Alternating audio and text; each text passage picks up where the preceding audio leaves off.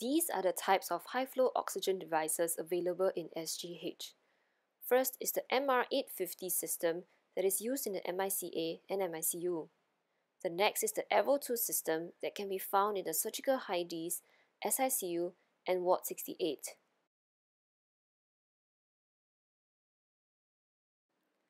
These are the physiological benefits of high-flow oxygen therapy.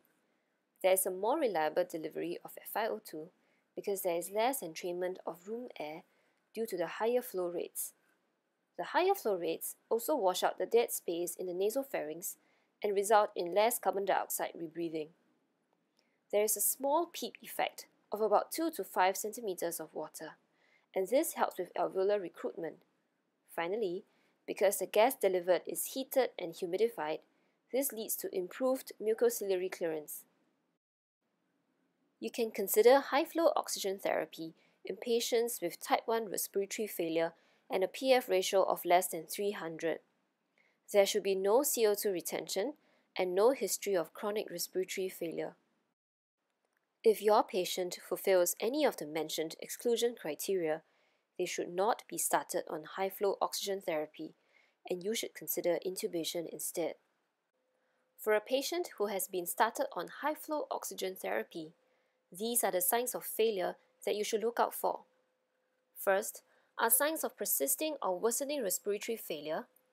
Second, hemodynamic instability. And third, neurological deterioration. If your patient has been on high-flow oxygen therapy for more than 48 hours and does not show signs of improvement, consider if there is a need for intubation in this patient. It is important to remember that high-flow oxygen therapy is not an alternative to intubation. Prolonged high-flow oxygen use, despite failure of therapy, can delay intubation and increase mortality. It is therefore important to ensure that the patient selection is correct and to intubate early if your patient shows signs of failure.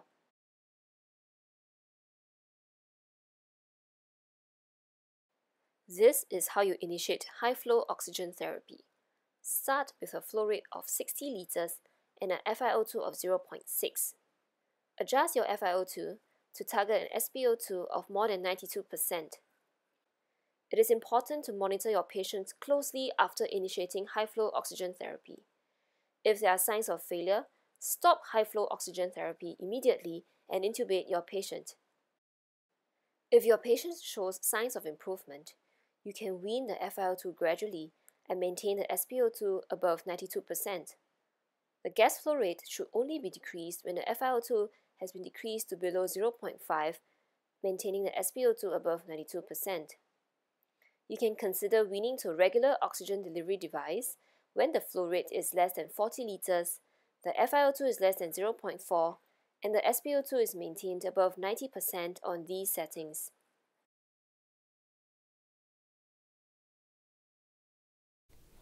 These are the parts of the nasal cannula.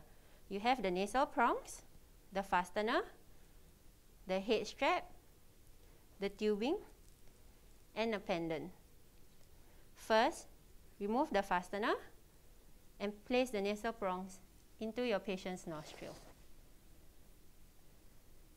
Secure the fastener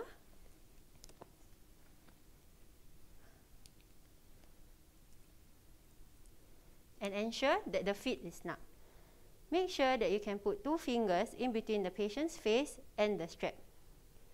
When selecting the size of the nasal prong, ensure that the nasal prong occludes at least 50% of the patient's nostril. Next, we would wear the pendant for the patient.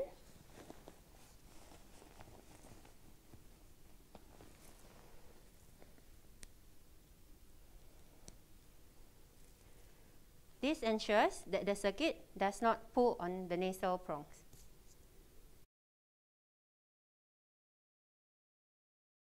High-flow oxygen therapy using the MR850 system. These are the requisites that you would need for the high-flow therapy.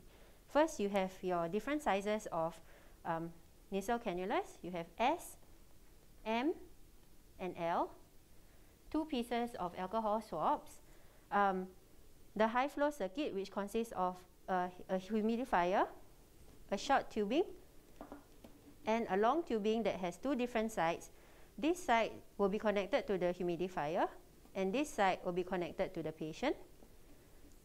There are two different colored wires. One is a yellow heater wire, and the other one is a blue temperature probe. Finally, you will need a 3-liter water for irrigation bag.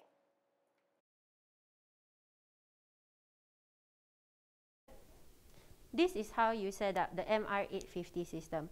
First, using the humidifier, load it onto the humidifier plate, ensuring that there is a clip and the humidifier is stable.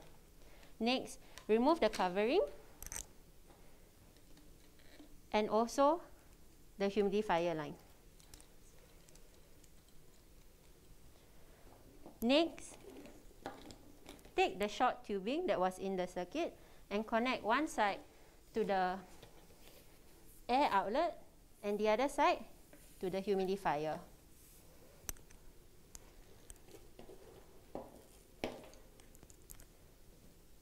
Using the long tubing, take the outlet side, connect it to the humidifier. Your patient side will be connected to the high flow nasal cannula.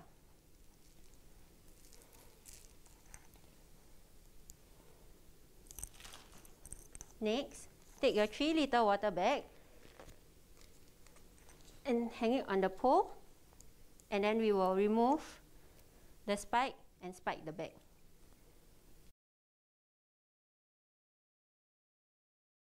After the bag is spiked, ensure that the water is flowing into the chamber. Next is the connection of the temperature probe. There is a small arrow on the temperature probe, and it should line up with this arrow here.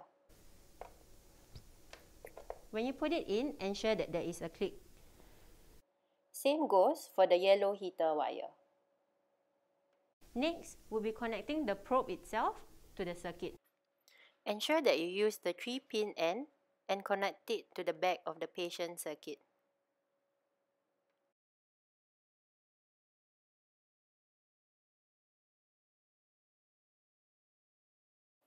Now will be the connection of the temperature probe. There are two ends. This is the chamber probe that goes to the end of the patient circuit, and this is the airway probe that is closer to the patient.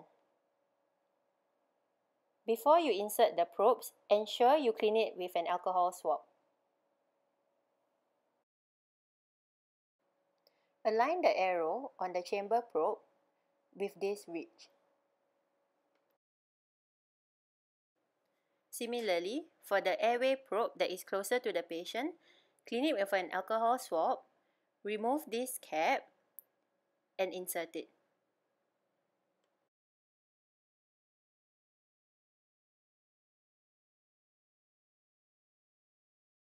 This is how you would operate the heater plate.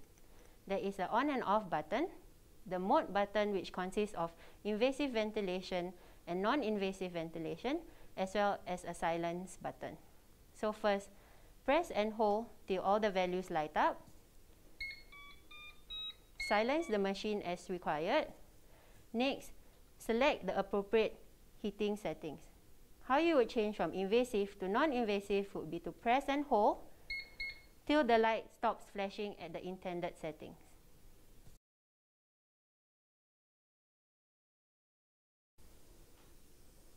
There are two components that control the high flow oxygen therapy. First is the air blender and the gas flow meter. To select the FiO2 or oxygen concentration that you would like to deliver, you can use this dial here and line up this small arrow to the concentration that you would like to deliver. Controlling the gas flow would be by using the gas flow meter. Turn this knob here to determine the amount of gas that you would like to deliver. And how you ensure that is by looking at where the center of the ball is.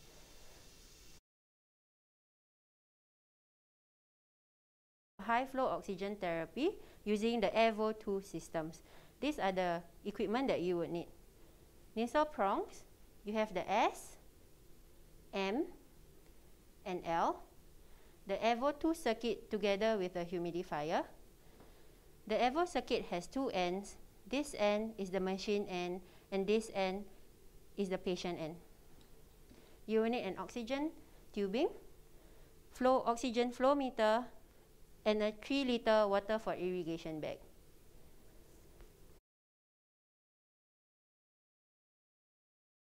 This is how you set up the Evo 2. First, take the humidifier and ensure that it is in this setting. Load it onto the heater plate, push down, and slide the humidifier in. There will be a click when the humidifier is loaded properly. Next is the connection of the patient tubing. This is the patient tubing. This side connects to the machine. There are 2 pins here that needs to line up with this prong here. Put it in. The blue flange has to be down to ensure that it is locked. Connect your oxygen tubing from the machine to the flow meter. When connecting to the machine, ensure that this is secured. Next, connect the other end of the oxygen tubing to your flow meter.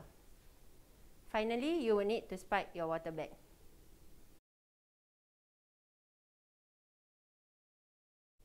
When you have spiked the water bag, ensure that the fluid is flowing and is filling up your heater humidifier. This is how you would turn on the Evo. First, press the power button till you hear the beep, and that indicates that the machine is now turned on. The machine will take a moment to calibrate. The first display that would show would be on the disinfecting status. Only use the Evo if the disinfecting status is in the green zone. If it's in the yellow zone, do not use it and get a different machine. Once that display goes away, the machine will calibrate a second time. Once the machine is calibrated, there will be 3 numbers that are displayed. First would be the temperature, second gas flow, and finally oxygen concentration. For you to toggle between the 3 settings, there is an arrow button that is pointing to the right. Press it to select either temperature, gas flow, or oxygen concentration. To go to the main screen, press that arrow again. For instance, you would like to change the gas flow, and there is a padlock symbol showed there. This means that the settings are locked out. To unlock the settings, concurrently press both the up and down button together. When you press and hold, and the machine is now unlocked, the settings will be flashing, and you are able to adjust to the desired settings. Once you are done, press back the right arrow so that it locks the settings again. Press it one more time to go to the main screen. Oxygen concentration for the Evo 2 is determined by the amount of oxygen that is bled into the Evo system. To increase the oxygen concentration, increase the amount of oxygen that you are bleeding in. The first component of cleaning would include using the water and the sponge stick. Place the water in the kidney dish.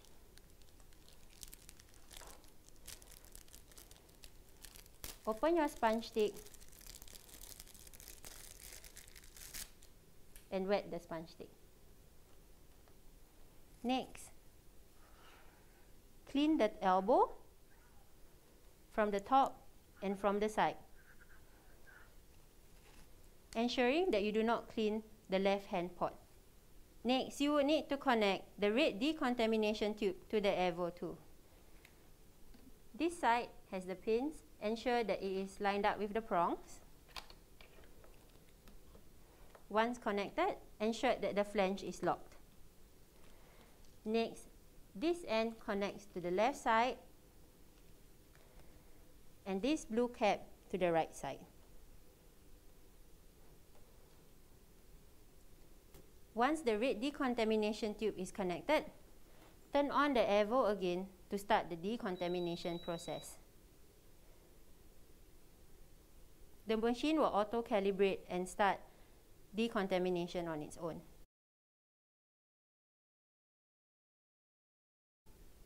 When decontamination is in progress, there will be a countdown timer that is displayed on the display screen.